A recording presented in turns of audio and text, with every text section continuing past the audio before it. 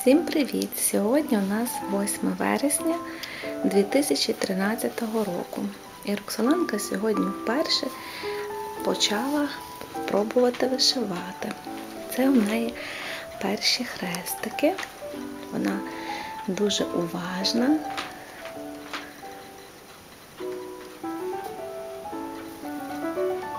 Так, ну як, Роксоланка, в тебе виходить? Добре виходить.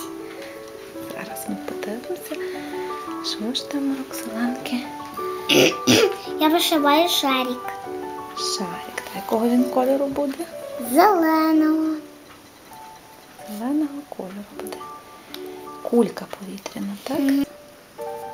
Я вже навчусь вишивати. Ну все. Так, зараз ми подивимося, що тут виходить у Роксоланки. У мене Це вже третій рядочок вона вишиває. Ану, дозволь я ближче. добре. Знімемо ось перші її хрестики. Ось тут. Так, правильно. О, Так. Молодець. тільки поки що слухайте, це не виглядає на хрестики, але Хочеш навчитися, так? так. Спочатку ми перші половинки кладемо. В один бік йдемо Сюди. так, першими половинками. Так, молодець. Тобі дуже гарно виходить, дуже швидко. Росте мамина помічничка, у мами багато наборів є в шафці. Буде кому мамі допомагати А що далі? вишивати. Зараз буде інший рядочок вниз. Так, там де. Вниз? Так, внизу, там де. Тут? Під ниточкою. Дивись, де верхня ниточка, так, і під ниточкою проколюєш. Так, молодець. Я молодчина.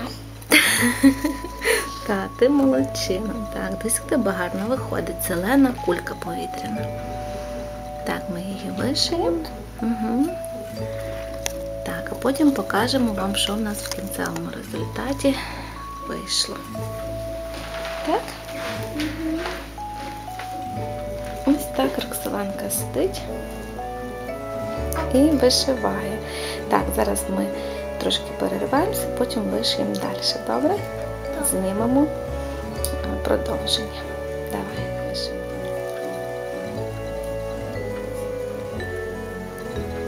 Так, ми вишиваємо третій ряд, повертаємося стіпками. Верхні стіпки укладаємо на наших півхрестиках, які ми вишили перед тим. Роксоланка дуже уважна дівчинка, так? Угу. Так. Сюди.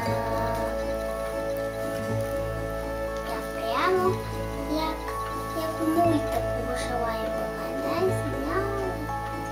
Ой, але я поки що вчусь. Це перший раз. Мама мене захотіла навчити. Минулого разу в мене нічого не виходило, коли я була маленька. Тоді я ще не знаю, напевно, робила трохи проби. Так. Тобі подобається, Роксоланка, вишивати? Так, це дуже весело. Сюди пішла, так? Угу.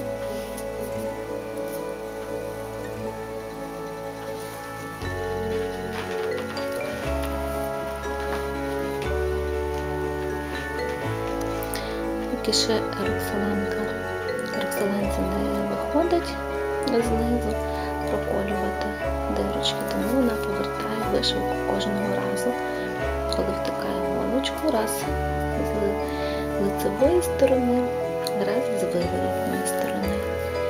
От, але з часом вона навчиться знизу протикати голочку. Тоді вона вже не буде вишивку так повертати.